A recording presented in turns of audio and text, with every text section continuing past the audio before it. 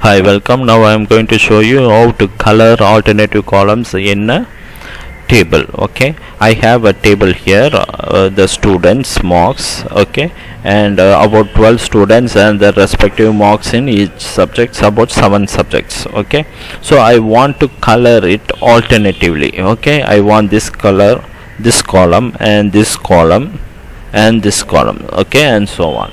So this one subject 4 and so on. Okay, so how can I color alternatively in a table?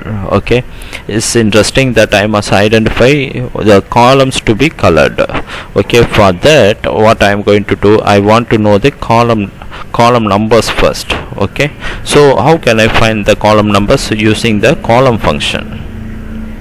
Okay, column function. Okay, if I just put a column and just without any reference, what will happen? It will return the column number of that particular cell. Okay, so this is the first column. Okay, this is the second column, third column, fourth column. Okay, so whenever you use without any argument, it will give you the column of the current cell. So each cell, when you use the column, then what will happen? It will give you the column number of the cell. Okay, so by using the column function, I will know the column number. Okay, and I want to column alternatively, I want to color it. So first column I want to color it, that column I want to color it. In other words, if the column number is odd, then I want to color it.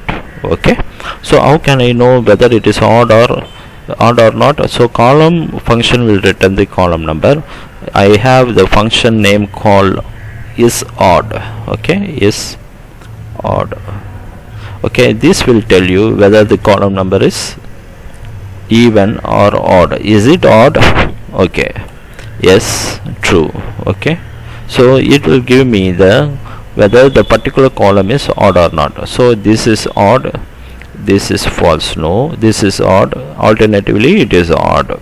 Okay, so when is odd of column comes true, then I will color it. Okay, that's very simple logic. So I am going to use it, this same function in conditional formatting, to color it. Okay, so I will just select the data where I want to color it, then I will go to the home, then I am using the conditional formatting. In the conditional formatting, I am going to create a new rule. In the rule, I use a formula to determine which cells to format. So I am using the formula to whether to color it or not. Okay, I am using the formula. Okay, in the formula I am going to use, I first find out whether what is the column number of that particular cell. Okay, so it will return the column number. If this column number is odd,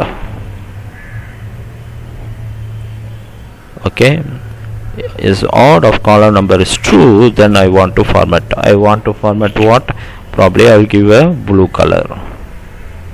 Okay, then okay, once I'm doing this one for fill, not the font. You can give it font, border, or whatever you want to do, you can do it, but I am formatting only the background color, which is fill. Okay, so I just press OK.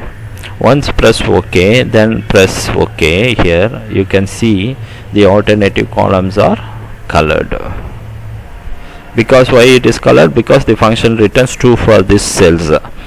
For these cells the function returns false. Okay, and so you can make alternative colors, alternative cells colored. Okay, hope this example is helpful to you to make your tables look more prettier, and you can use the table styles, but this one is more manual work, or for some reason you want to do it customizing your table according to values as well as the row function. Okay, so I hope this example is helpful to you. If you like my example, please subscribe to my channel, the Alan Sam.